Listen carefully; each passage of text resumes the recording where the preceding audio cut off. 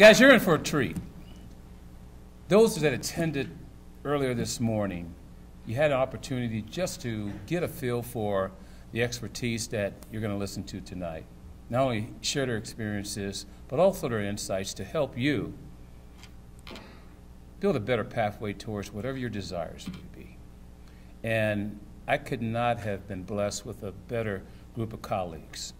And so there's a saying that if you want to go fast, go alone. But if you want to go far, go together.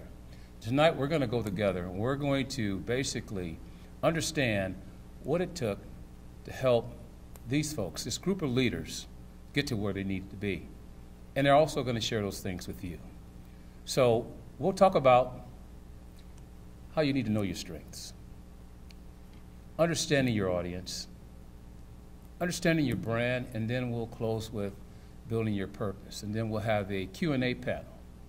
But without any further ado, I'd like to introduce our first speaker, Dr. Scott Davis. Dr. Davis, he teaches at the University of Houston, MBA marketing class. I have the pleasure of teaching with him as a corporate fellow. And I will tell you that he's brilliant. And anyone familiar with LinkedIn? Right, and everyone's familiar with Excel, right? Does anyone use Excel at its full capability? I don't think no one does. But it's a vast opportunity of tools. But this gentleman knows LinkedIn like nobody's business. But he's going to be able to talk to you about knowing your strengths. And without any further ado, I'd like to introduce, let's give him a round of robust applause for Mr. Scott Davis. Scott.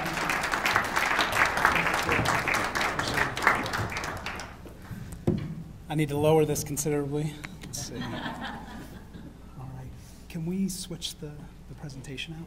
So it's really an honor to be here at Morningside College. Cleo is, without hyperbole, the best person that I know in the business world. So anytime I have the opportunity to work with Cleo, it's just a beautiful experience.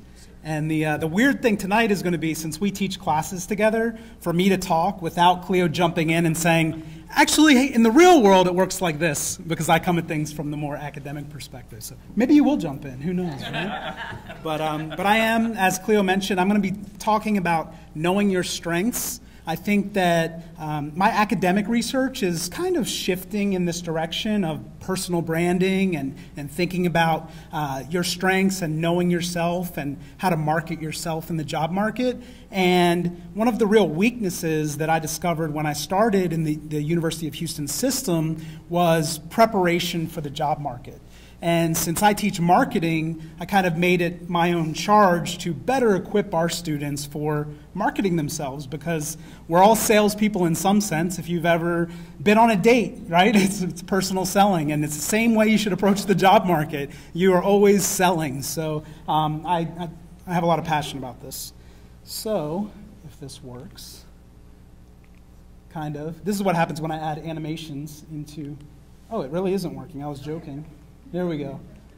I was going backwards. So the quote I want to start you off with is one of my favorite quotes from Benjamin Franklin. So there are three things that are extremely hard: steal, a diamond, and knowing yourself. And I think that is especially true when you're in college, because you're just overwhelmed with information and you're trying to take in everything from your discipline, your electives, your personal life, and it's really difficult to be intentional about getting to know more about yourself.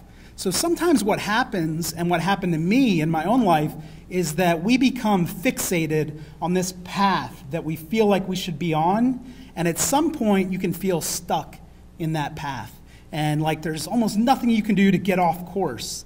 And for me, from a very early age, I was involved in computer programming. So my dad was a DuPonter, so I was born in Clinton, Iowa. This is the first time I've been back in Iowa since 1980.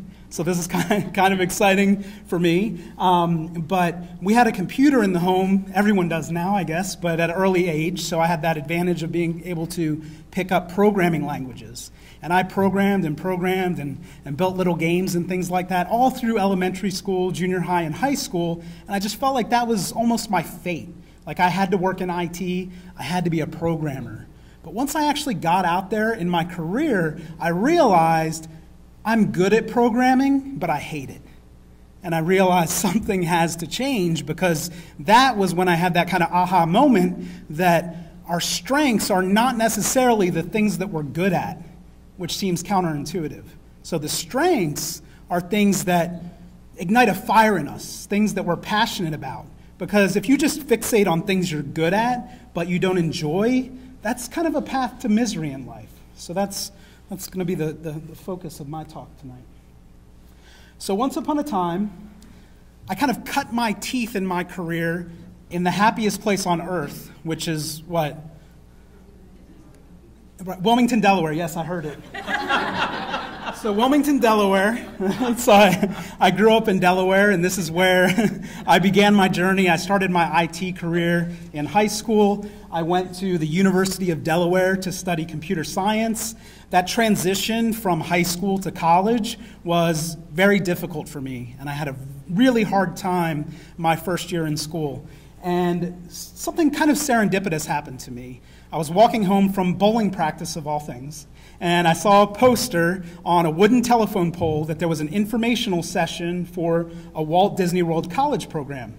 And the funny thing about the poster was that it was that night.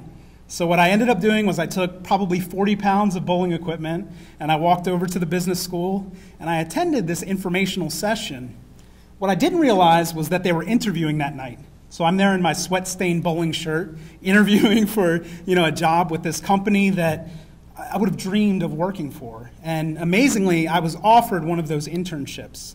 And this, working at Disney, my cheesy Mickey Mouse slide, right? I'm diehard still, 20 years later. I'm still so into Disney and the brand and the things that they instilled in me.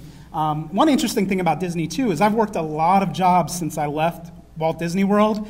Even if I'm interviewing for an academic position, or if someone's visiting and they want to talk to me about my career, the first thing they see on my LinkedIn or on my resume is Walt Disney World, and they're like, oh, what's that like? Right? What was it like to work there?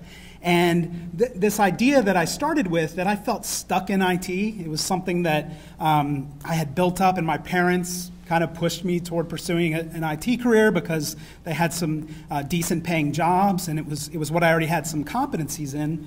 What I realized when I was at Walt Disney World was there was a whole different world of career paths out there.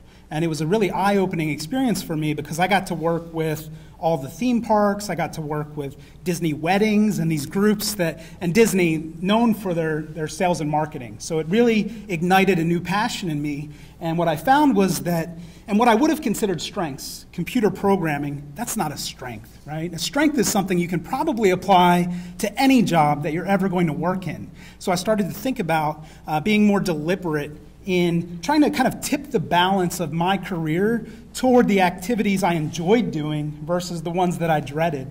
Because I loved the front end of an IT project, the ideation, coming up with the new idea, kind of speccing it out, building maybe the prototype. But then there's a year of debugging, validation, verification, all these tasks that I absolutely dreaded. So I realized that I needed to do something either much different in the IT field, or I needed to make a radical change in my career. So I won't bore you with my career ladder here, but it's a little bit unconventional, because I had a lot of stops and starts in my career, mostly attributable to this idea that I always had to get back to the world of IT. So after Walt Disney World, I came back to Delaware, finished my degree, and I ended up being the operations manager at a web hosting company. And it was the same thing. I really liked the front end of every project, but the day-to-day grind was just something that it didn't lend itself to my strengths. After I graduated from the University of Delaware, I went to work at NASA Langley, and I liked to work on the really cool projects, like simulations for the Mars rover, but the daily tasks, the daily programming, things like that, I needed to be working at the strategic level, something that was a little higher order, and I think that's an actual strength of mine, strategy, being strategic, and the IT daily programming wasn't helping me build toward that strength. I worked on a lot of defense contracts. Then this was the biggest change in my life, and my wife still talks about this all the time because she was very supportive while I went back to school for 7 years to find myself.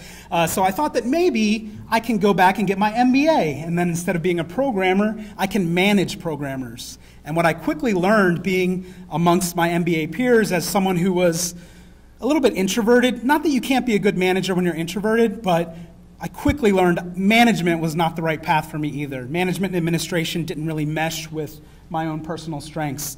So I met a lot of fantastic marketing professors in that MBA program who inspired me to follow that passion that was seeded during that stint that I had at Walt Disney World, and I went after my PhD in marketing.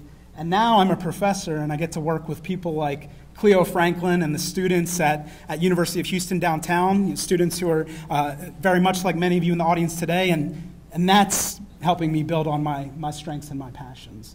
So I really love this quote from Sean Anker, that success orbits happiness, not the other way around. And I think often we have that backwards in our society. We think that if we can build success, something that I would certainly be able to do in the IT field, that we'll be happy as a result. But that's not true. When you find your strengths, find your passions, build a career around that, the happiness will come, right? Or the success will come based on that happiness that you've built your life around. Another fixation that we have in our society, and especially the younger members of our audience this will resonate with, is we're fixated on weakness fixing. And I experienced this all throughout my schooling. The subjects where I was weak, when I brought home a C on my report card, or in junior high a D on my report card, everything was focused on, yeah, if you told me I was going to be a professor when I was getting C's and D's in junior high, I would have thought you were absolutely out of your mind. But everything was on weakness fixing. And what I learned later on in life and in my career is that if we focus 80% of our energy on fixing our weaknesses, your whole life is a remedial math lesson, right? So, and that's not fun at all. It's much more fulfilling to recognize your failures, partner with people who are strong where you're weak so that you can bring yourself up, get up to that base level that you have to be in areas where you're having trouble, but focus most of your attention, the majority of your attention, on areas where you're passionate, areas where you're strong. So I mentioned earlier that I really like the front end of programming projects. So one thing that I learned as I got into academia was that ideation is a strength of mine. And one thing that's really interesting about teaching with Cleo is it's a strength of Cleo's too. So before the semester starts, we have 1,000 ideas, and then it's just a question of how many we actually implement. But the interesting thing is when you're very introspective, try to be cognizant of activities that kind of put you in a flow state. Do you ever take a class or do something at work or do a task at home and you just kind of lose track of time, you lose track of yourself, and you're just totally engaged with that task? Take some notes on that, because that's your strength. That's where your passion is. And a really useful exercise, there are assessments that you can take, of course. You can take a host of personality tests. You can take the Clifton StrengthsFinder assessment. But I found the most effective exercise is to just carry a journal around, well, probably your cell phone, but keep a journal on your cell phone for a week and record. These are the activities that I did today. This is what energized me. This is what drained me. And you'll very quickly be able to identify your strengths and weaknesses. Anything that drains you, you get home and you just feel like, wow, I need 2 hours to decompress from this, that's probably a weakness. Anything that's, gosh, that was fun, I can't wait to do that again. You know, when can I get this on my calendar again? That's your strength. And these are going to give you clues about the types of things you need to be working toward in your life and career. And it's also a lot of fun to do, to track these type of activities. Another important aspect here is that strengths, when they're not developed, when you don't invest in your strengths, they kind of have a shadow side to them. So I mentioned ideation, Cleo and I coming up with all these ideas. That can become a problem in your career if you're just constantly throwing ideas at people and never doing anything about it. So once you recognize what are my talents, what have I developed as strengths, now how do I manage myself? That becomes very important. So as an academic now, involved in research, instead of just coming up with a new research idea every day and not implementing on it, I keep an idea file. So on my computer, I just have a file with all the ideas that I've come up with over the, now it's like the last 7 years. And I'll just go through every now and then and pick an idea that I think is promising and start to develop it and see where it goes. If I didn't manage that strength, I think I would just be scatterbrained, absent-minded, and never getting anything done. So once you recognize this is what brings me passion, be very intentional, very deliberate about managing that talent and that strength. Ultimately, after you have a better knowledge of yourself, you understand what you're passionate about, you understand your strengths, you'll be better at picking up knowledge about other people, too. You'll become more perceptive about other people's strengths. Then you'll learn to manage yourself, and finally, in a leadership sense, you'll be able to manage others more effectively. Now, this little exercise, as an introvert, I recognize this is not going to be for everybody, but please humor me on this. So just kind of a window into how you might recognize things that are strengths for you. So I'm going to ask you to stand up. If you're somebody who likes to talk to people in elevators, on airplanes, maybe even bathrooms, or raise your hand if you don't want to stand, it's fine. All right, so we would call that a strength, right? This is a strength. I'm going to be honest, I have strengths envy, and this is the number one strength that I envy, and we would probably call this something like woo. And if you're going to be in leadership, in management, in sales, this is something that can serve you across a multitude of careers. Are you someone who plans ahead to anticipate problems? Yeah? Yeah, just keep standing. This is like an exercise session, right? So you're someone who's deliberative, right? This is another strength. And what you end up doing when you start to recognize activities like this, you'll realize that your combination of strengths is unique. You're not like anybody else. So if you understand what are your top 3 strengths, what are your top 5 strengths, how do they complement each other, that's when you can be a really powerful and effective leader. Are you someone who sees the potential in others? We can just raise our hands if you're tired of standing, right? All right, so maybe you're developers. You're very good at developing other people. Are you someone who likes to make lists of things to do? This is at the bottom of my list of strengths, by the way. You might call this a weakness for me, right? So you have discipline. And then you can kind of start to get fine-grained with this. Do you make lists of things to do on weekends? The people with discipline. Yeah? When you're on vacation, right? You can kind of figure out how intense you get with these particular strengths. This is a good one. So if you ever want to be in the C-suite, you'll see quite a bit of this. Are you someone who feels comfortable taking charge? Good, a lot of people in here. And this is one of the rarer strengths. You have command, right? Command can be very powerful, but as I mentioned, ideation has a shadow side. Command certainly has a shadow side too in terms of being able to build relationships with other people. I just have a few more. Are you someone who feels the need to pick someone to race when you're on the freeway? Right? I notice traffic's not bad here, so I think there are some opportunities if you have snow tires. Right? Competition. Competition certainly can be a strength. Cleo, you have competition as one of your strengths. I do. Absolutely. Are you someone who looks for areas of agreement?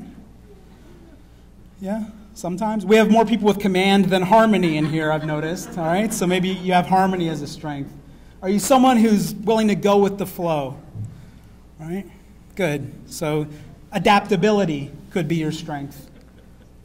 Someone who's always doing. Right? Good. The other good thing about all the hands I'm seeing is a lot of these strengths will really help you in your college career. So that's good if you're someone who's doing. You're an achiever.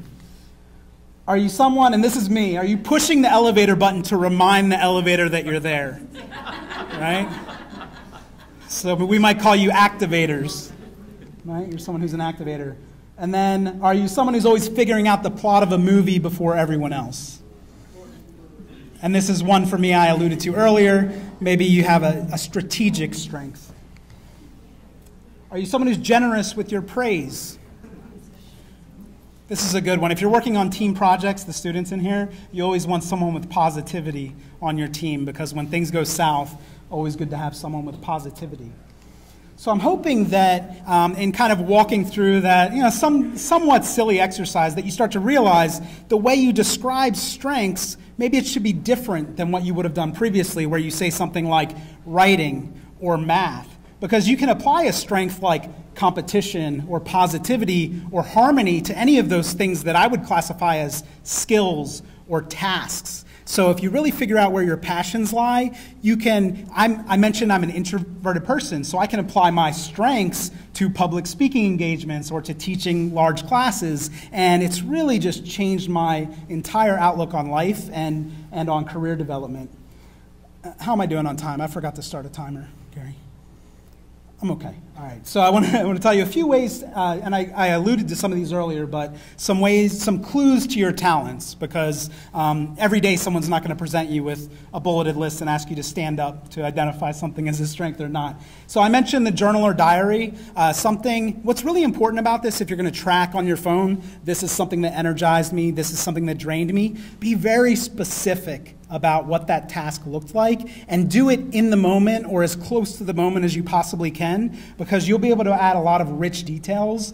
And I think that if you're working in a job, taking classes, whatever situation you're in right now, playing soccer, whatever it is, you start making a list, you're going to have awesome answers when you go to job interviews, when they ask you questions like, what are your strengths? You're going to be very descriptive, and you'll find that most people, college graduates, go into job interviews and they say, I'm a numbers person, right? I'm good with people. They give very bland answers. But if you get very descriptive about your strengths and they can tell that you've cultivated this and put thought into it and you're very deliberate in your answer, then you're just going to stand out amongst the crowd. So be very intentional about keeping details regarding your strengths and how you've applied them at school and in your work life.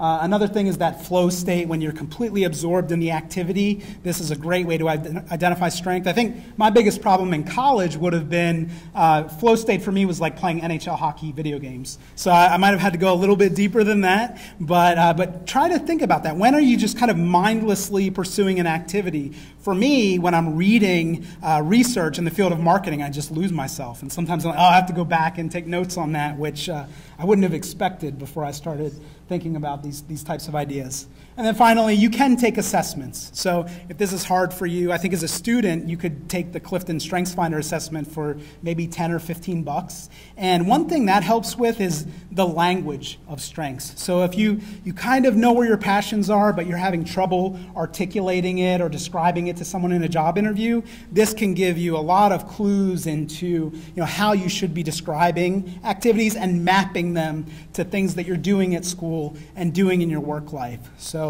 I encourage you to not just leave with the ideas, but actually leave and try to implement this stuff in your daily life, or at least spend a week on it. And then finally, I'll talk briefly about applying this stuff to your personal brand, which is kind of the overarching theme tonight. So one thing from the branding world, and James, maybe you can correct me when you come up here as the real branding expert, is that we have these associative memory maps, ways that we think about brands. So if I yell out to you Coca-Cola, you're going to have some immediate reaction to that. And what do you first think of if I say Coca-Cola?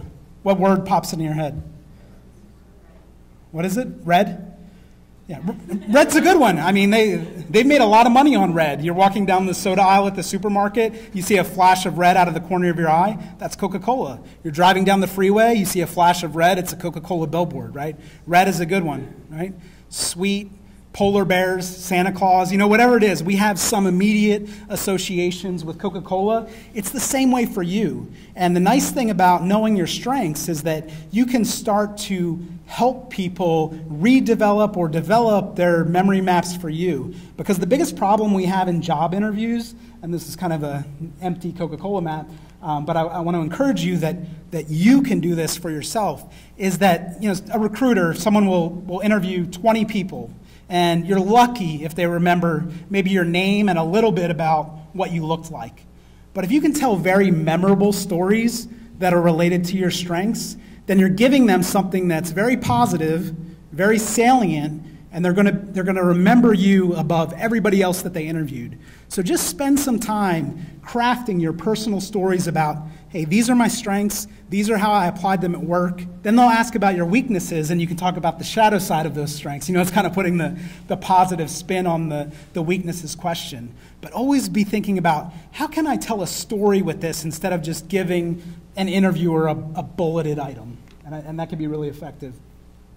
The last thing I would encourage you to do with your strengths is to, and I hate to turn this into a marketing lecture, but sit down, and we think about SWOT analysis as a tool that we use for brands. Do this for yourself, and I'm serious about this, and Cleo will say the same thing. And this is a snapshot. This is something that's going to change all the time for you, but just document, these are my strengths and weaknesses today as I understand them, and it's even better if you can get input from people who know you really well, because they can help especially build out that weaknesses section, right? Get your strengths and weaknesses and think about, how are you going to match these to the opportunities and threats that are in the world around you? And this is very important when you're on the job market.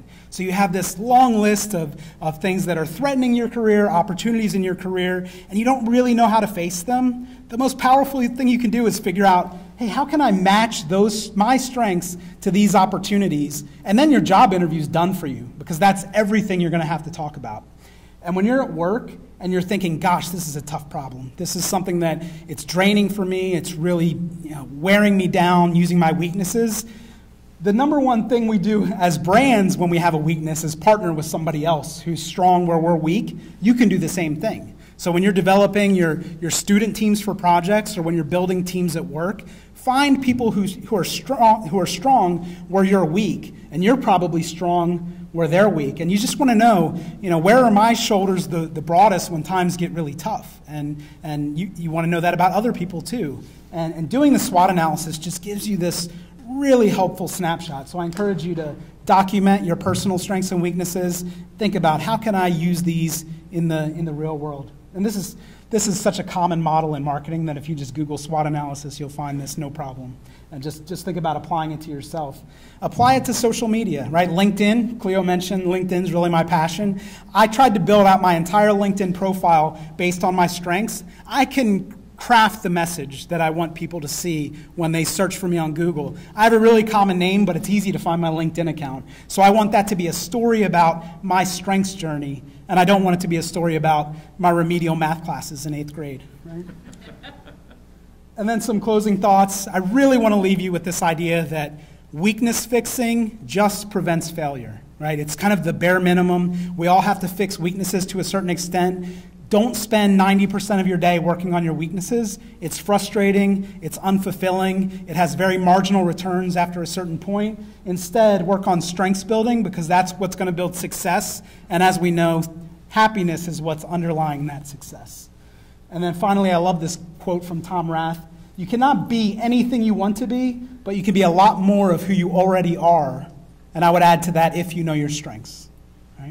All right, thank you very much. I appreciate you.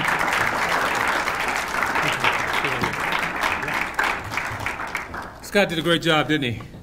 I tell you what, it's a great partnering with this gentleman. He's brilliant. Our marketing classes and the MBA program at University of Houston are fantastic because of Scott and his wonderful mind. I will share one thing. Scott is a marketing guy, but he's also a tech guy. And he worked at Disney. And this is the brilliance of some of the people that you have the opportunity to engage in. Scott basically developed, you go ahead and tell him. Oh, you must be talking about the first mobile websites for Walt Disney World, for all the theme parks. That's pretty huge. That's huge. Give him a hand for that one. But I didn't like IT. All right. So thank you. Thanks, Scott. Wonderful.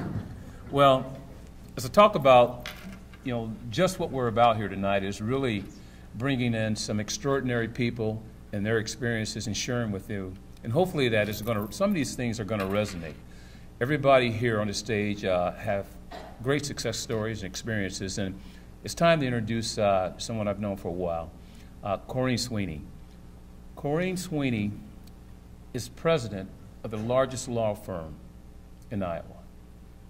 This law firm is over 100 years old, and she is their first president. I think that's huge. I think that deserves applause. She's going to come up here and talk to you about knowing your audience. And without any further ado, my friend, good friend, Corinne Sweeney, please.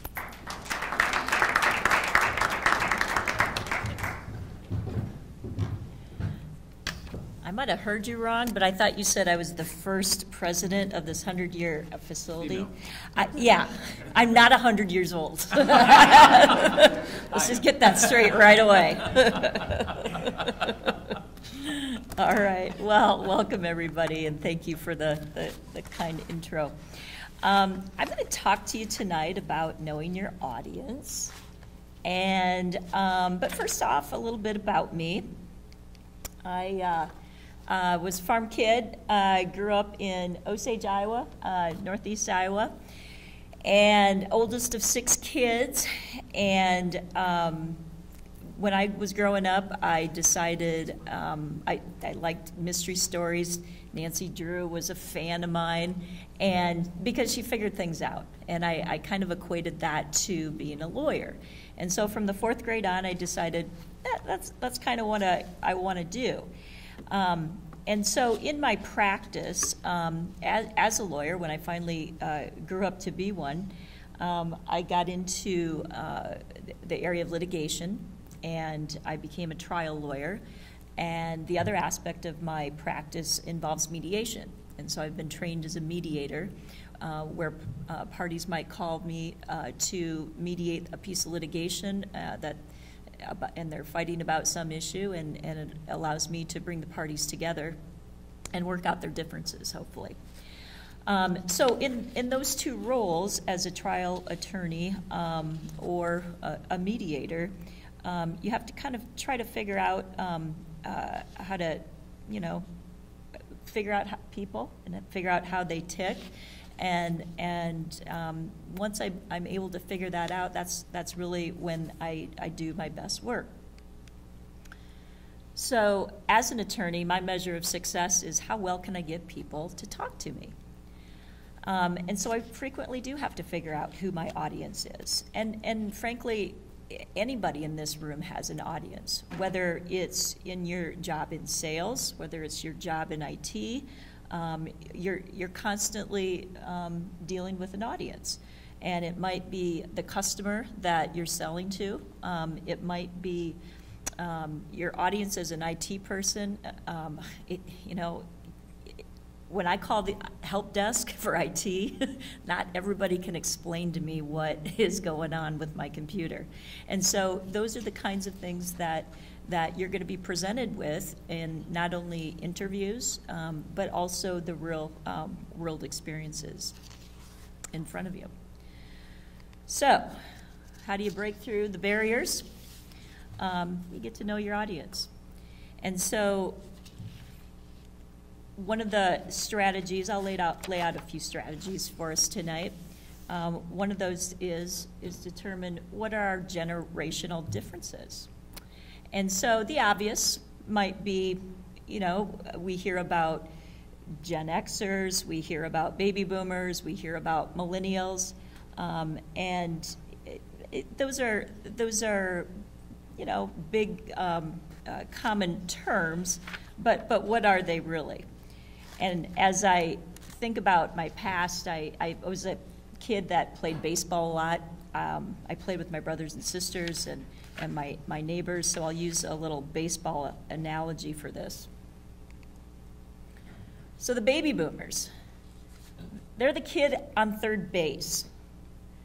They went almost all the way around the diamond. They're on third base. They've built companies. They've worked hard. They've had a significant impact on our economy. And they at this age, start to talk about rainbows and unicorns. And I don't know if any of you saw it, Cleo rode a unicorn in tonight. He was out in the parking lot, I saw. That's right. What a rainbow. So that's our baby boomer at third base. And then we have our millennials. Probably have a few of those in our audience tonight. Some millennials are thought of to have gotten more help from their parents than the generation before. And so we've got the little baseball guy up here getting a little help from his dad on the sidelines. And they're from parents who don't want to have their kids make those same mistakes. These people are confident, they're ambitious, they're very achievement-oriented. And so those are the characteristics of some of our millennials out there. And then we have these Gen Xers, the ones that are in between.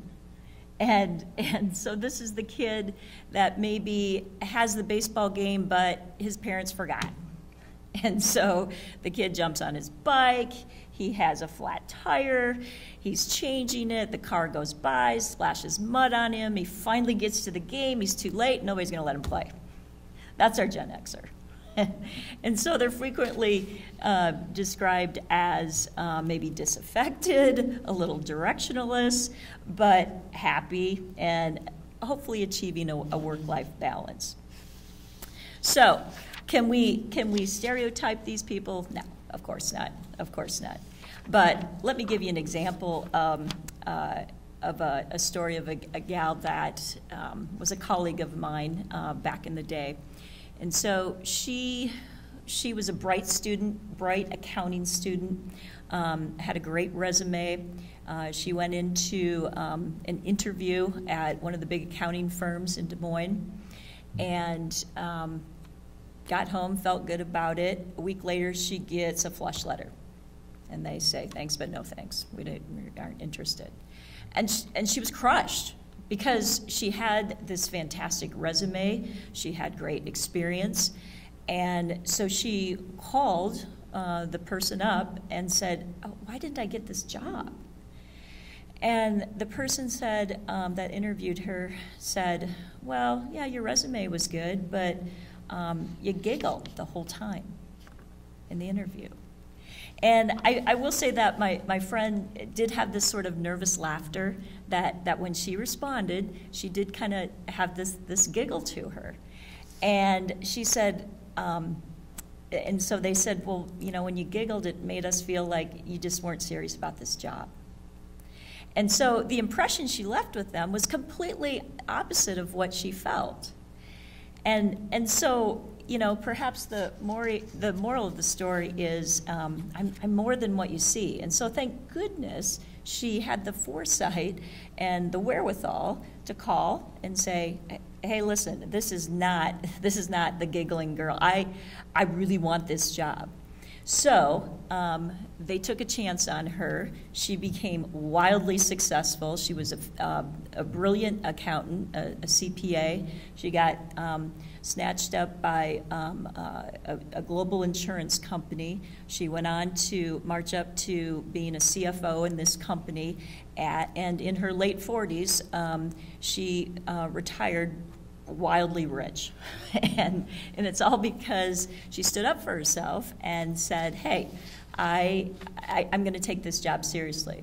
But kind of the point of the story is, number one, understand your audience and how they're judging you. And maybe somebody her own age, her own generation would not have seen those things that this interviewer did when they interviewed her. So, digging deeper, strategy 2. Always be elegant and calm. And I mean this for both men and women.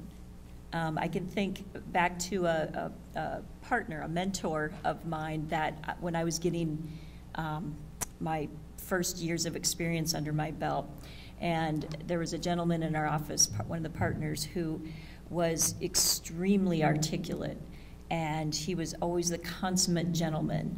And I'll tell you what, when he walked into a courtroom, people paid attention to him. And he was kind to people and smart. And so if you can have that presence and that elegance and that calmness about you, it gets you a long ways in life. In my job, I'm typically called upon to take depositions And so I'm in a litigation practice, and my clients will ask me to go out and depose people. And so that means I'm asking them questions, usually about their claims, what's the nature of their lawsuit. And you better believe I get people that come to me that are from all walks of life and from all different circumstances. And so, again, I have to know my audience in that regard and figure out what's making them tick. Are they coming into me stressed? Do they have a wall up? Are they angry? Are they scared? All those things are valid feelings that you might get in a litigation setting, and so it's my job to kind of start dissecting that. If they're stressed, ask them some really easy questions to kind of break the ice and warm them up. If they're afraid, explain the process. Tell them what to expect, what's going to happen that day. They're probably not going to trust me because, of course, I represent the bad guy that they're suing. So endear them, get them to trust me, because the more that they can open up, it's good for them. They can articulate their claim, and it's good for me because I can then go back and report to my client about what kind of case we have. And if I don't get that information, we're going to walk into a jury and have somebody just pummel us because we didn't know our case. So it's important to understand who you're dealing with, and you're going to get that in any job that you pursue. You've got people that you work with that are colleagues, you've got customers, you've got management that you speak to. So completely, you have to understand who it is that is sitting on the other side of the fence. All right. So this must be the soccer group. Yes, all right. Thanks, guys. Good luck. Balancing the scales is another strategy tip. And what I mean by this is again, you may come into meetings where there's maybe a power play or a person in a meeting at a different level than you. Again, you're going to have to learn to balance the scales so that people can communicate with each other. And you may be that person that's taking control of the situation. It might be a situation where, like for me, if I'm deposing somebody that's been injured in the workplace, and I might say to them, I know you hurt your back, but I don't know anything about this job you do as a mechanic in this manufacturing facility. Take me through a life and a day of this job that you do as a maintenance worker. Explain to me how you use the tools that you use. What's the lifting that you do? And because I've never done this job, explain it to me. And so that, I think it gets them to start trusting you and understanding the process, because we can all talk about what we do in our daily lives.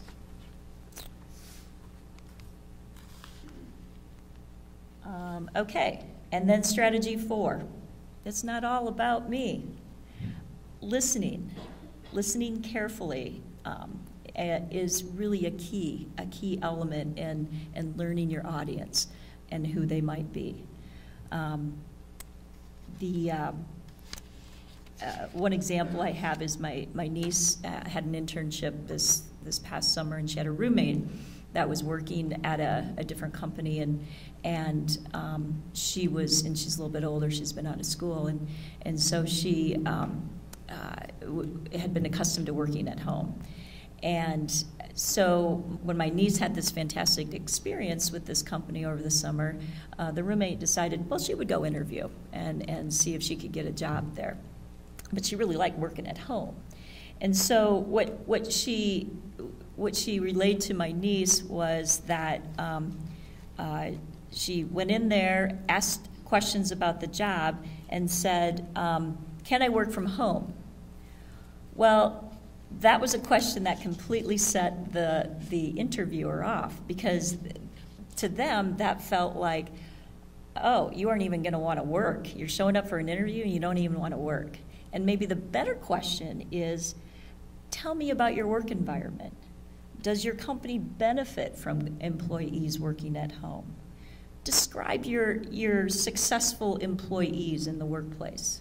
And so those are better approaches to getting the answer to the question that you really need to know. Okay.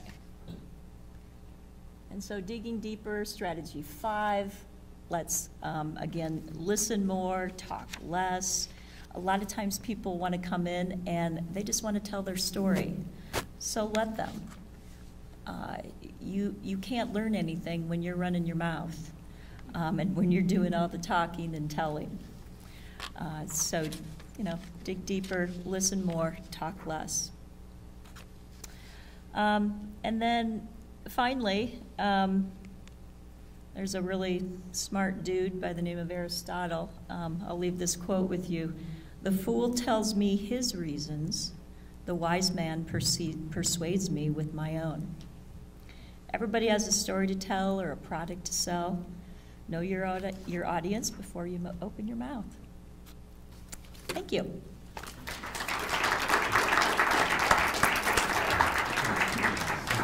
Yeah, you bet. All right, folks, Corinne's did a great job as we set up this framework for you to help you in your careers, help you in school, and of course after school. It's nice to get this information early. So Scott talked about knowing your strengths. Corinne just went through a very good process and really reiterating why you need to know your audience. The next presenter is going to talk about knowing your brand. James Herring works for the Richards Group, and the Richards Group is one of the top advertising agencies in the country. By the way, anybody here fans of Chick-fil-A? And what do you know about Chick-fil-A? What's most memorable about them?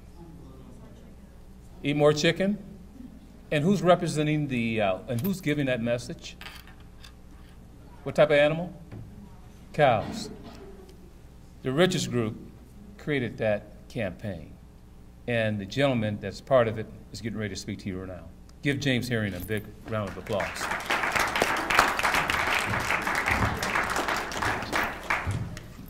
All right, bringing in the home stretch. What I'm going to kind of, whoop, that was the end. I'm done. Okay, bye. Wasn't that captivating and amazing? Really. I can help you with that No. with my boomer skills. Yeah. That's all Technology right. like that. That's all right. I probably messed you up by starting it saving it at the end, so we're all good. Anyway, again, my name is James Herring, based in Dallas, Texas. I was actually born in Wichita, Kansas. My dad worked for Procter & Gamble. We moved around in every single small town in the middle of America till we landed in Lubbock. Grew up there, went to Texas Tech University, actually got a degree in advertising, and I wanted to kind of pursue my dreams of working in an ad agency. But that was just a brief 32 years ago. And guess what? A lot has changed in the world of marketing and communications. But one area that's been really paramount, and a lot of companies and a lot of brands have really hyper-focused on, is this notion of branding. And it's a very, very important discipline. It's something that, when done really, really well, allows a company to really thrive. But I thought, when Cleo first called me up, he said, we were going to do this TED Talk thing. I thought, awesome. I love those TED Talks. I mean, how many people have seen a TED Talk on? Yeah, totally awesome. I thought it was very applicable, but I thought to myself, this is not just a TED Talk. I mean, we got Cleo here. I think we need to have a Cleo chat. I think it was much more applicable for the branding here. I like that, right? So anyway, let's kind of move on. So I'm going to talk a little bit about Know Your Brand. I'm going to break it up in kind of 5 quick sections. I'm actually going to talk a little bit about what exactly is a brand. why you need to create and manage your own personal brand. I'm going to spend a little bit of time asking some soul-searching questions about your digital presence. Very important. And I also spend a little bit of time capitalizing on some of your prior experience as you start to think about marketing yourselves and getting prepared for, getting into the workforce. And then I'll finally kind of wrap it up with some key lessons that I've learned along the way that I just want to kind of share with you. So let's go ahead and dive in. So the first thing I wanted to talk about, at the Richards Group, here's our really amazing building that our founder, Stan Richards, designed and built. Again, based in Dallas, Texas. We have the good fortune to work with a lot of really incredible companies. Brands like the Home Depot or Ram Trucks, Dr. Pepper and Snapple. Anybody use a Keurig machine? Yeah, those things are crack, are they not? Okay, it's pots, but they really are, you can't start your day without one. Anyway, a lot of really, really amazing brands. Now, not every brand started off being really incredible. A lot of them took a lot of discipline in order to not just sell stuff, move products, deliver services, but also the way we think about branding in today's world is it's not just what you are selling today, but it's what you hope to be able to sell tomorrow and connect with over and over and over again. So let me talk a little bit about, there's a few of our clients, my little NASCAR slide, but let's dive into it. What really is a brand? Because I think a lot of people hear that phrase and they think, oh, yeah, I like branding. That's pretty cool stuff, like Nike. Just do it. That's a really amazing brand. And yeah, it really, really is. It's a hallmark example of doing really incredible branding. But I will tell you this, we look at branding a little bit differently because a brand is not a name, a logo, a person. It's not an organization. It's not a tagline. And it's not an ad campaign. Oh, wait a minute, James, you just talk about all those amazing brands that do all these cool stuff with taglines and celebrities and the whole mix. Well, that is not what a brand is about, okay? A brand is actually a promise. It is a promise made by an organization to a customer group that says, we are going to do this. We're going to stand for this. We're going to provide this. We're going to serve you in this way. That is the promise that they set forth. And when a brand delivers upon that, they can be phenomenally successful. But when a brand breaks a promise, what happens? You lose faith, don't you? You don't use that product anymore. Well, guess what, friends? The competition is one click or tap away in the digital world. And brand loyalty, kind of an all-time low. In fact, when you think about our affinity with institutions today, be it government, be it faith, be it corporate entities, our brand loyalty to those organizations and entities has really gone to an all-time low. A lot of people out there breaking a lot of promises, but they're brands that do a really good job of keeping those promises. So what does that promise entail? Well, we like to think of brand promises as being something that's simple, clear, and memorable, okay? And it also has to be relevant and differentiating. Now, I lay those things out because I want you to start, as I'm going through this, start to think a little bit about the relevancy to yourself, okay? And as you are starting to position how you were going to go about getting a job, it's really important to think about how am I going to make sure my personal brand is simple, clear, and memorable when I go into the job interview and clearly communicate why it is that you should hire me. Is the messaging that I'm communicating in my resume or on my LinkedIn page unique and differentiating? Those are things that are really clearly important. Now, branding is not just a fluffy, fun, artsy, creative thing that I get to do at work, ideating and coming up with fun campaign things. It is a tangible benefit to businesses. In fact, it is 20% of a brand's market share. Brand value, a key component of intangible value, represents on average 20% of a company's market cap. So anybody heard about the news that Amazon keeps tipping over $1 trillion in market capitalization? okay? What's 20% of that? $200 billion is just the value of Amazon and Amazon Prime alone. That's a lot of money. That's a pretty powerful brand, right? Another key fact for you. Strong brands are far more likely to grow in market share in the next 12 months, and they have a 4 times greater odds of actually, greater odds than weak brands have of growing. So strong brands end up succeeding in the marketplace. Weak or average brands kind of linger. So another fact for you, brands that consumers say have a strong brand proposition and excellent advertising, they grew 168% in brand value over the past 10 years as opposed to their competition. So guess what, folks? I'm going to kind of lay it down tonight. Branding matters. And branding really matters for you personally, okay? So why do you need to create and manage your own personal brand? Why is it so important in today's age? I mean, you're going to hopefully graduate, get that degree, go out into the marketplace, right? Okay. And you're going to end up being one of about 29 or so % of the adult U.S. population that's got a 4-year degree. That's a pretty amazing accomplishment. Shouldn't that just automatically get my job, right? I wish that was the case. All right. Let me give you a little bit of a historical perspective, and I like to call it back in the good old days, just a short 20, 25 years ago. Here's what would happen. You graduate.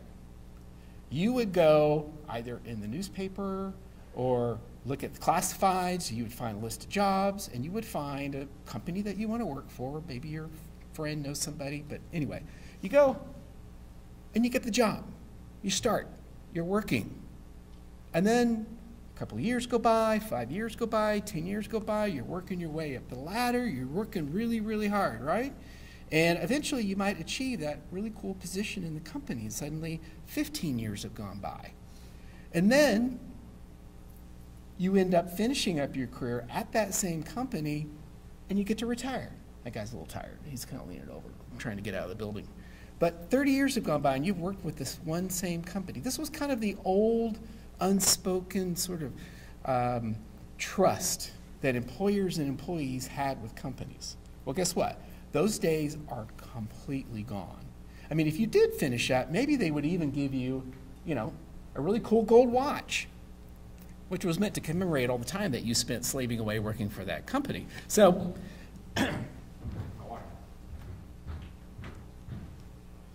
those days are completely gone. No longer do companies keep employees. In fact, you are an asset on a balance sheet.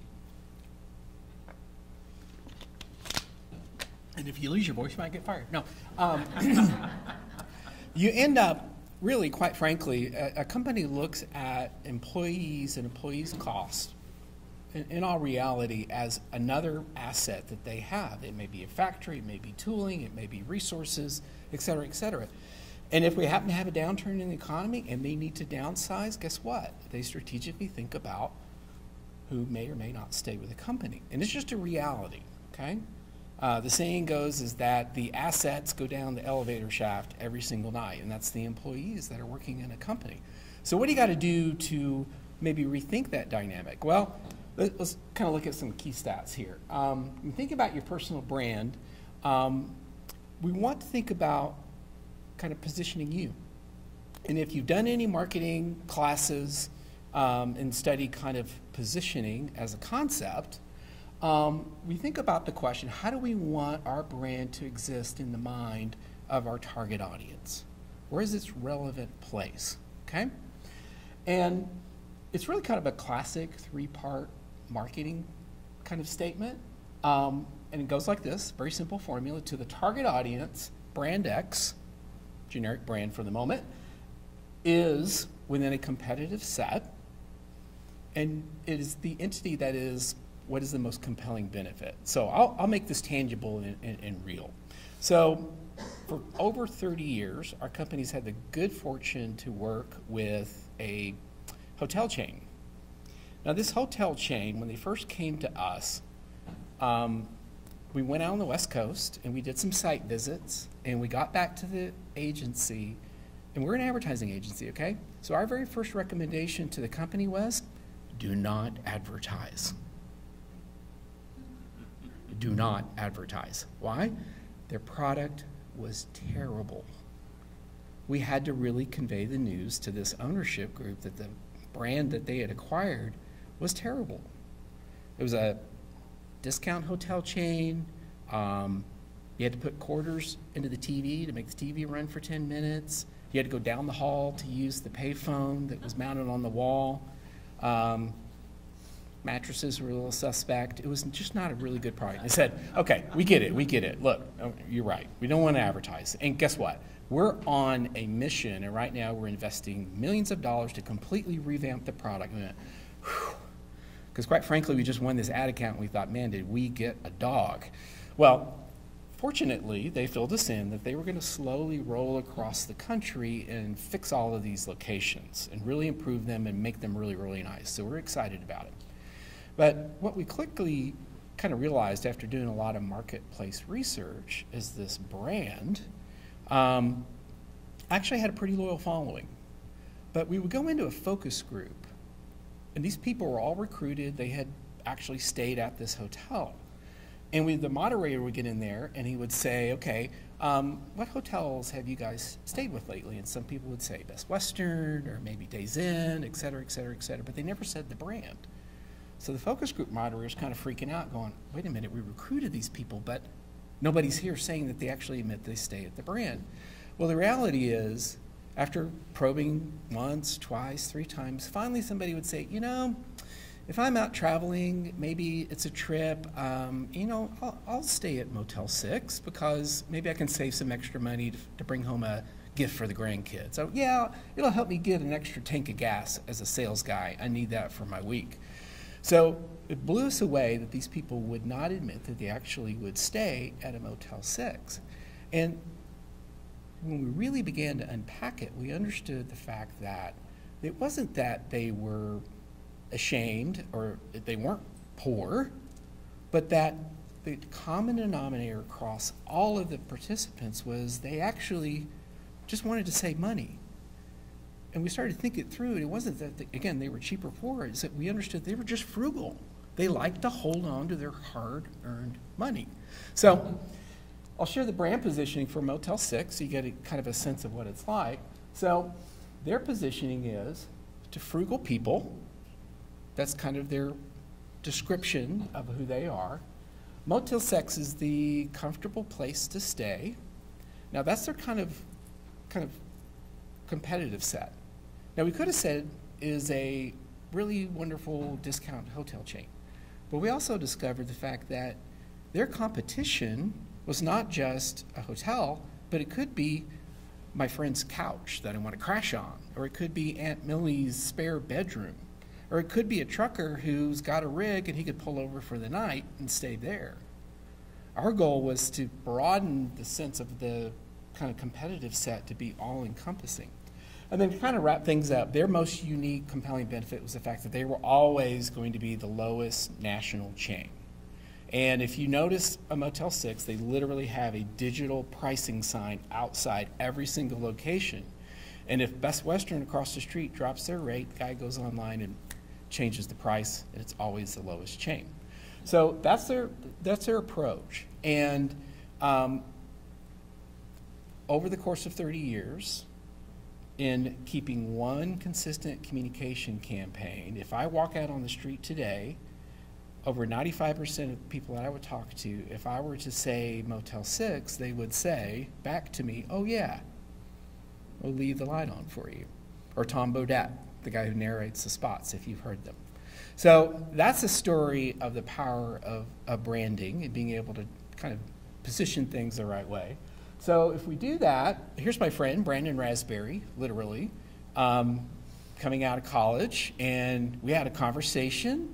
We sat down, we talked about, what do I got to do to stand out in today's marketing world?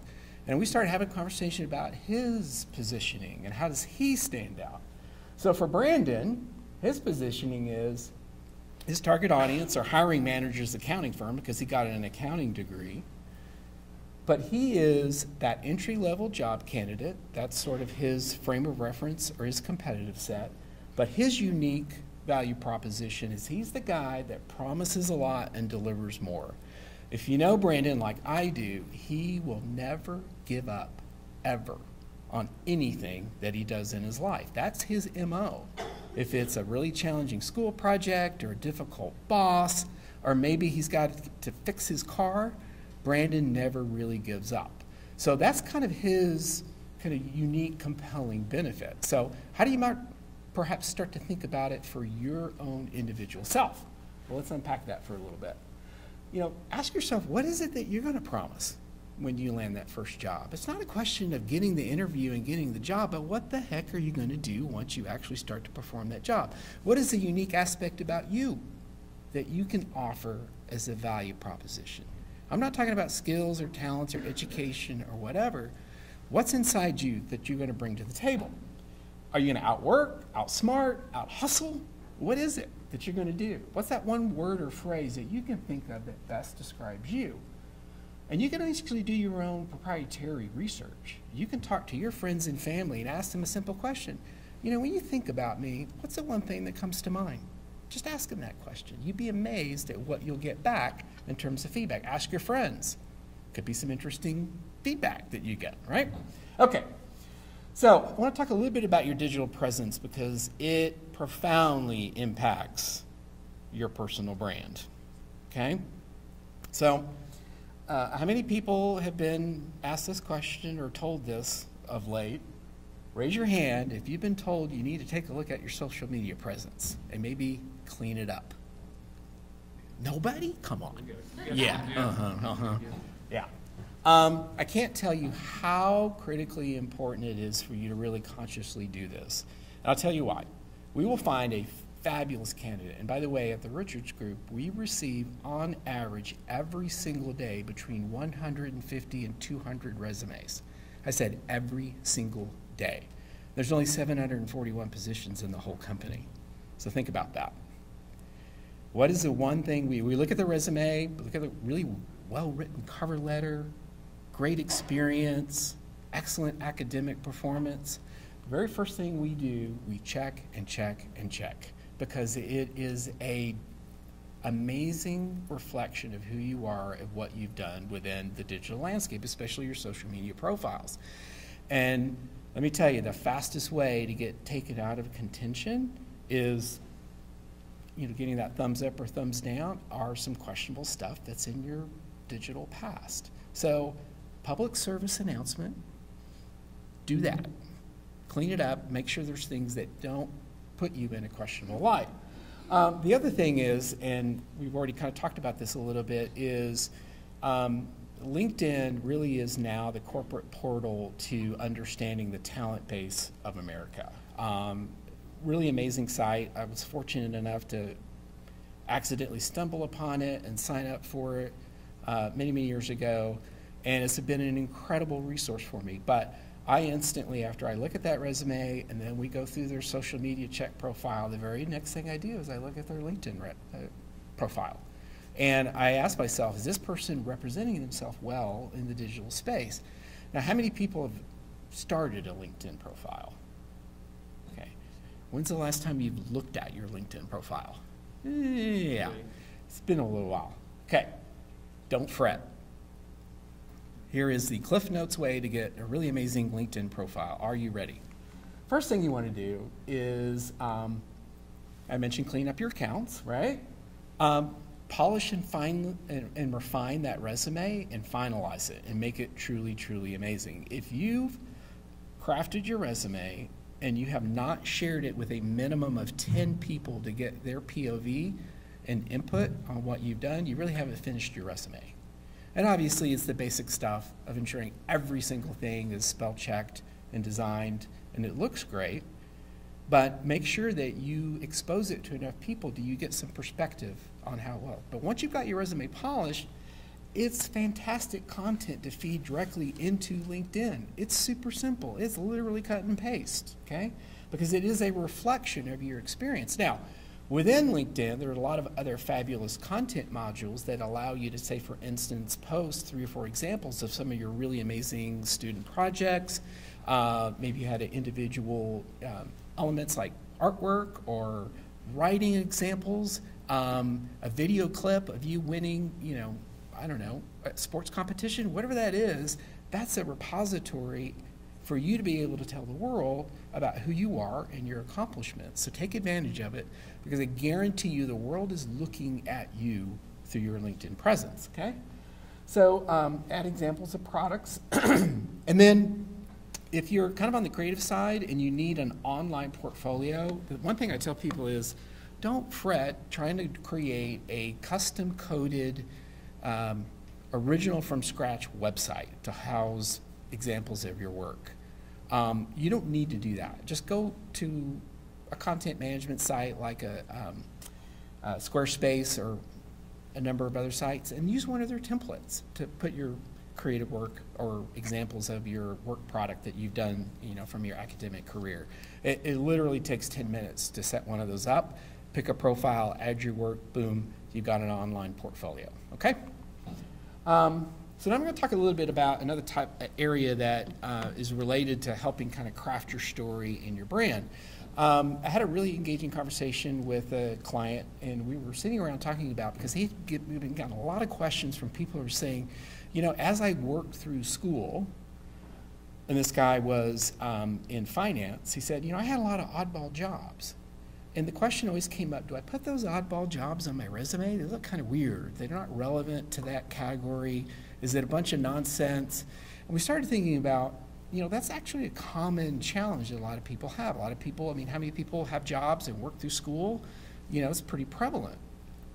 So a lot of times those jobs and careers can seem a little disconnected, but I'll show you a path of how you can take advantage of it. And that is, think about not what you are doing, but what it is that you learned from those experiences, because it can weave a story about who you are and how you can be successful in the workplace. So with that, this is from 1969, my little collection bag from being a paper boy in Lubbock, Texas. I had 26 customers, and this is what I carried around to collect the money for the monthly subscriptions, okay? Now, 6 years old, being a paper boy. Now, is that job really all about being a paper boy? No. It was my first true job in the advertising and media industry. I was an entrepreneur at an early age. Here's another example. I had a small side business where I picked up dog poop. Now, some people can say advertising, shoveling dog poop, those are actually closer than you think. I'm kidding. But am I really doing a pooper scooper business, or am I an animal health assistant? Think about it. All right? Here's another example. I made a lot of really good money mowing lawns. Pretty easy business to do. Make a lot of money in the summer. Am I a lawnmower or a landscape entrepreneur? Because it was my own business. I had customers, I had to collect money, I had appointments I had to keep, and I had a reputation as being the best lawn mowing guy out there. Okay, one more. Am I a dishwasher? Well, let me tell you, sometimes you're just a dishwasher, okay? So don't overdo it. Don't overdo it, okay? Not everything you can put a spin on. But anyway, part of the fun that we had in this conversation, though, is we talked about all the oddball jobs, and I literally went back and thought about all the things I had to do, because I actually paid my own way through college, and I had a lot of oddball jobs. I usually had 2 or 3 jobs at a given time. So I ended up making a list. I'm not going to show you how I spun all these, but cashier, retail clothing sales clerk. I actually worked in a bowling alley pro shop. We talked about that, where I literally drilled holes in bowling balls for the fingers. Yeah, there's a job out there for that. I admitted I was a roller rink birthday clown. In public for the first time today. Yeah. His name was Rolo, and I had big red hair and a clown suit and a red nose. I admit it. But it was fun. But it was cool because that job allowed me, I also worked in an art department and was an apartment rental assistant. I actually shared with these guys today, when I, later part of high school and getting into college, I wanted wheels. I wanted a car. But I didn't necessarily have tons of extra money to get a car. But one thing I figured out was there was a demand for good quality used cars. So I would find cars that would be mechanically sound but cosmetically challenged. I knew how to wax and polish a car. So I'd buy an automobile, I'd drive it for 6 or 8 months. It would be my ride, but I'd also fix it up, polish it up, sell it, flip it, make $800, $1,000, $1,200, and that went a long way for gas money and beer money. I mean, and I had a ride. So and I did this over and over, and I actually sold about 47 or so cars while I was in school. And to say all that because you know, a lot of times in thinking through and trying to figure out, you know, how do I take something that I need and turn it into a benefit? I think that's a pretty good example. I needed wheels, but I also needed another job, so I turned it into a business. Okay, but the roll of the clown thing turned into, I got an opportunity on Sundays to get up in the DJ booth and spin records, vinyl records, and that then turned into a dance club DJ that paid fabulous money. I got like $20 an hour, which 30 years ago was amazing. So I'm literally, yeah, that kind of DJ. It was really cool. So anyway, so a lot of prior experience that you have done, think back of all the odd jobs and things that you've done in your career, they all ladder up. They all have life lessons. Figure out a clever way to position those to tell a story about who you are. Okay, finally, a few lessons learned along the way. There's little pearls of wisdom, you know, you get them from your parents and your grandparents, and it's always awesome to be able to get it from mentors in the business world because it's the little stuff that they didn't tell you about in college that is the real world. Okay, first thing I'll share with you is no one person is more important than another. No one person is more important than another. All right. So the CEO of Charles Schwab and Company, Walt Bettinger, extremely successful individual, shared a story about him being in his MBA class, and the professor told him, look, we're going to have an exam at the end of the semester, and it's important that you be highly observational and pay attention to everyone in the room during this course, and then we will have an exam. So the students went through the semester, they tried to pay attention to all the content in the lecture, and at the end of the semester, the test had one question. What was the name of the janitor? See, Olivia had come in and out of the classroom hundreds of times. No one said a single word to her the entire semester. And that really sunk in to Walt. The importance of understanding that every single person contributes to society no matter what they do, and every single person matters. So everybody flunked, but Walt learned an amazing lesson that he applies every single day to the 35,000 employees of Charles Schwab and Company. So pretty cool. All right, the first job is rarely the perfect job.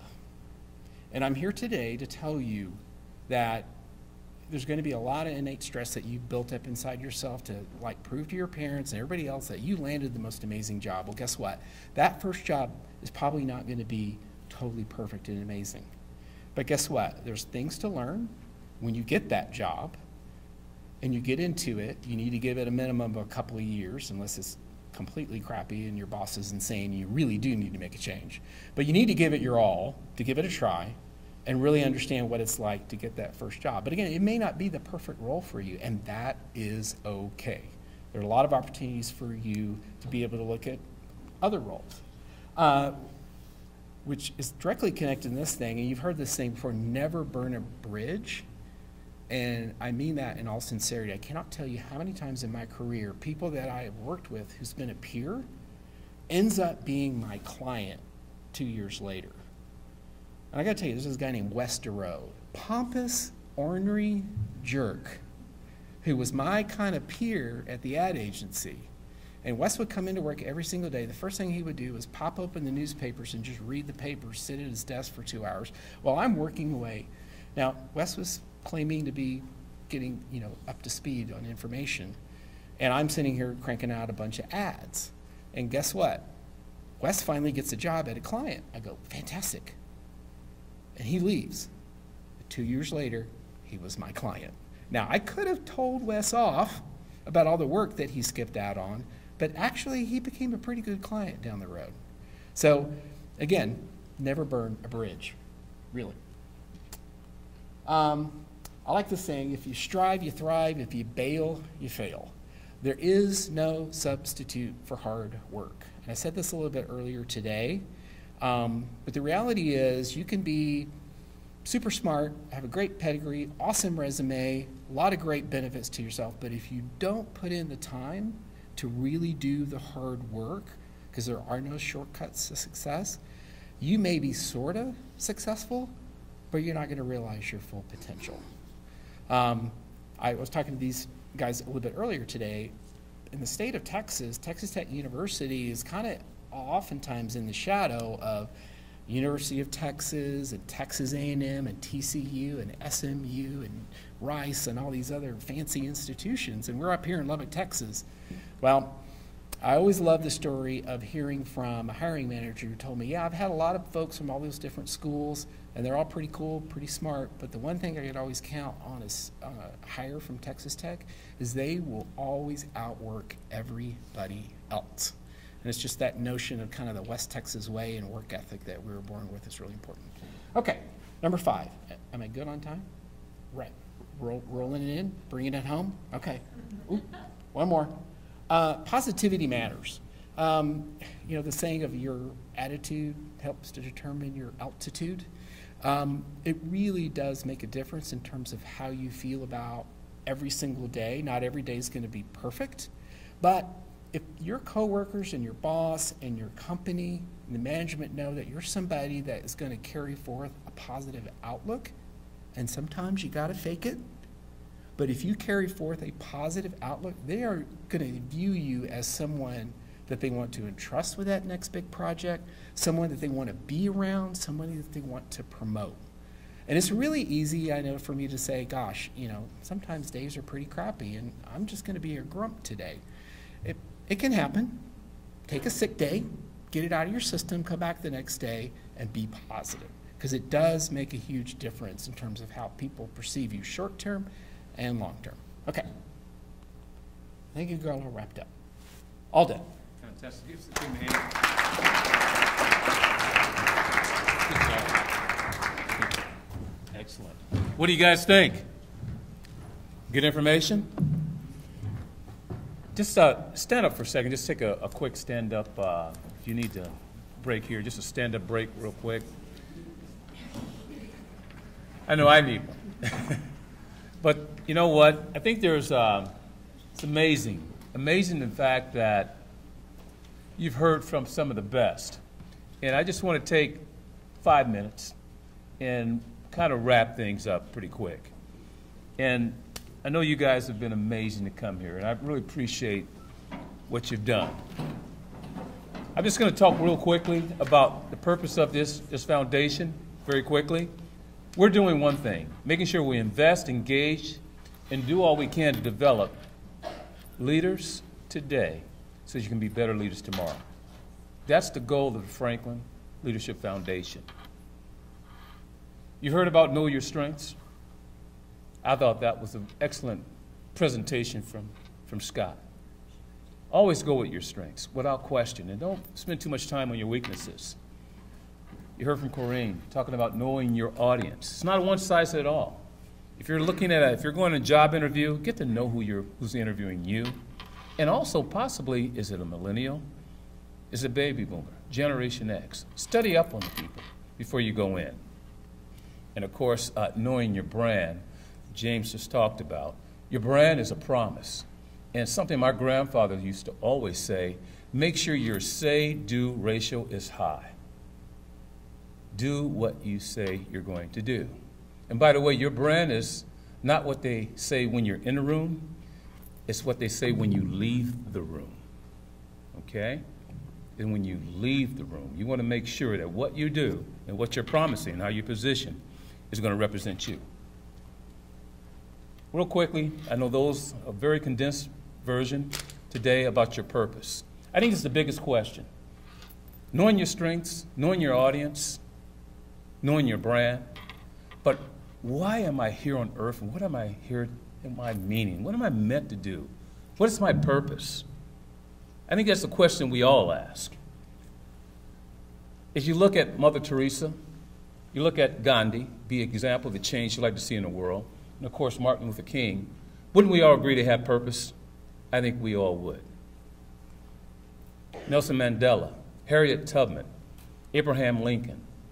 Would you say that they were purpose-driven? I think we would say yes.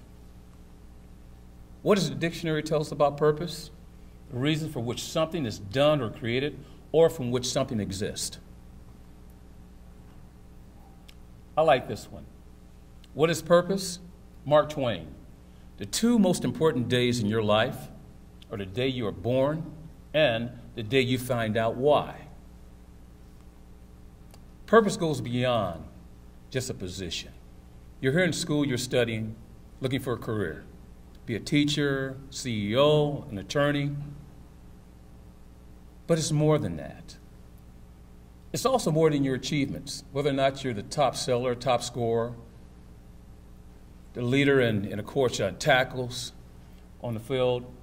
And in business, it's going to be more than just selling goods. And when I was in the agricultural business, I like to say trading tractors for dollars. It's more than that. And it's also defined by a different metric. Two quotes and why your purpose goes beyond a position. James Baldwin, a great literary giant in our country. We are not obliged to accept the world's definition given to us. That's why you're here.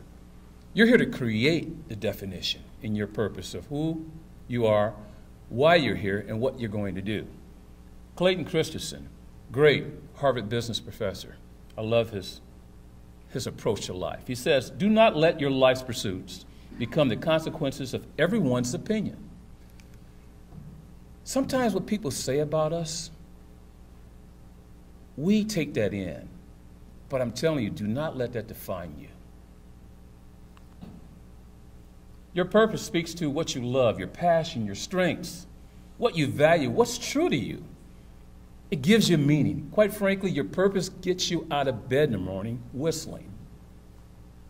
Your purpose also speaks to the person that you are today and the person that you're going to become. I like to define your purpose as how are you living your life? In fact, the reasons for being, which is a Japanese term, ikigai. And I'll get into that very quickly. Anna Mahindra, where I worked in my last position, I have my own consulting business and work on several board of directors and invest in several companies and entrepreneur. Anna is the CEO of a $25 billion company, over 200,000 employees, over 100 companies in 100 countries. In fact, I'll be publishing a book in about 2 to 3 months, and he's going to write the foreword. Man is about 9 million people are following him on Twitter. But this is what he says. Businesses who will dominate the future and be successful will be focused on more than just providing great products, services, and being profit-driven. They will be purpose-driven. The reason why I said that is because it applies to you. Clayton Christensen, your purpose is more than becoming something. It's a state of being and how you live your life. It's more than a level of the performance that you have achieved. It's about the individuals you've helped to become better people. I like his definition. By the way, the path to your purpose is personal. Not only is it personal, it really is defined by what matters most to you. For example, how do you get to 9? There's many ways to get to 9. And how you define your purpose will be different by how you define your purpose. As long as it's what you're interested in and what is your passion, and you stay true to it. Kobe Bryant, rest in peace. Tragic ending, but a life well lived. And this is what I love about Kobe. He had a purpose. A lot of people try to place a purpose upon him when he first came into the league. They said, you know what, you're going to be the next Michael Jordan.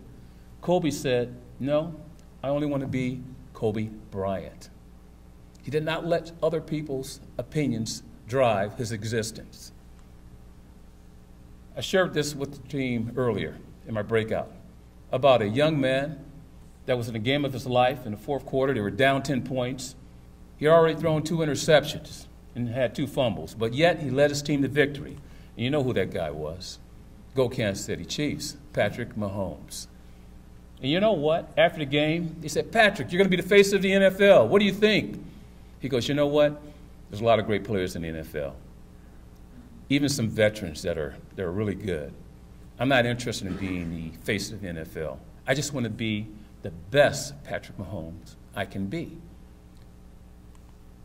I said he was very focused on his purpose. But how do you begin? Some people would say you begin with the end in mind, which I'm getting there. And I'll tell you, to begin, you have to be a lifelong learner. Leonardo da Vinci, I'm still learning at 87. And learning never exhausts the mind. The capacity to learn is unlimited. You just have to be open to it. Speaking of that, keep a beginner's mindset. I love this quote. In a beginner's mind, there are many possibilities. In the expert mind, there are few. Never be an expert, because if you're an expert, you're done learning. Always approach life as a beginner. Mark Twain, you have to be open to all possibilities. I love this quote. An open mind leaves a chance for someone to drop a worthwhile thought in it now and then. If your mind is closed, you won't be exposed to new ideas and thoughts. And look at this picture. 2 tires and kids. It's amazing. Always feed your imagination. And I love this quote from Albert Einstein. Logic will take you from A to B, but your imagination will take you everywhere. And last but not least, spark goodness wherever you can go. Go out in the world and do well, but more importantly, go out in the world and do good. Here's a construct for your purpose that'll help you. Now, it's going to take you thinking about this deeply. And this is the Agami model. And you want to be in the middle. You want to really understand your passion, what Scott talked about, your strengths, your purpose, your meaning, what drives you. And then what you love. But if you know what you're good at and you know what you love, you need to also find a place that really is going to value what you love and what you're good at. And that's what is needed. And last, if you can get value from that. Now, value is not necessarily monetary, but you derive value. But you want to be in the middle. Understand what you love. Understand what you're good at. Try to take those two to a place that has a need for it and for you to receive something in return. That's a Agami model for a purpose construct. And last, this is my quote. Who you are depends on what you consistently do. And what you do is driven by your purpose. Your purpose is more than achieving a position. I talked about that earlier. It is more than achieving a position. It's how you use your position, no matter where you are in life, to help others become better people, which is the ultimate measure of success. I'm not here to tell you what your purpose is. I'm only here to help you start to think about your purpose. And I would say, spend time on that, thinking about that as much as you can throughout your life. And it's never too early to start. And hopefully today, being able to listen to this panel about knowing your strengths, understanding your audience, knowing your brand, and this construct for your purpose has given you 4 perspectives to help you take where you are today to where you want to be.